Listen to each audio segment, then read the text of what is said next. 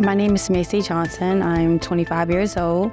I have twin 3-year-old daughters. I recently just went through a domestic violence situation with the father of my twins. I wasn't able to work. I wasn't able to do anything on my own.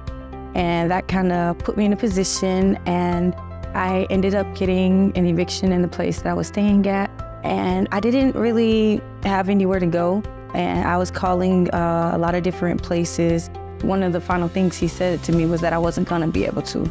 I wasn't gonna be able to do anything on my own. And I got nervous that I wasn't gonna be able to figure it out. And I'm like, you know, other moms are doing that. They handle it, they can do it, I can do it. There are many barriers women in need face every day, including access to safe housing, healthcare, and employment. The Atlanta Women's Foundation exists to break these barriers and invest in programs to help women like Macy. Here at Live Safe Resources, we offer clients comprehensive wraparound services, and that can look like rental assistance, food assistance, legal assistance, all the things to help clients move forward into self-sufficiency.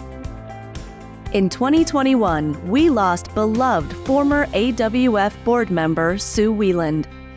Sue was known for her generous spirit and was passionate about giving back to the community through AWF.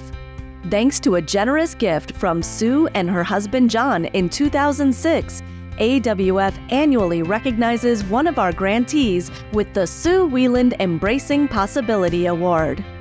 We nominated Macy Johnson as a shining example because of her drive and determination. She has been able to move into emergency shelter and then into transitional housing, work towards working on her budget with her case management, as well as enrolling in school. She is definitely on her way to self-sufficiency and has the will and the drive to get there. You can't dwell in the things that you're going through in life. Like, you have to overcome every obstacle because you don't have a choice anymore. It's like it's something that you have to push past.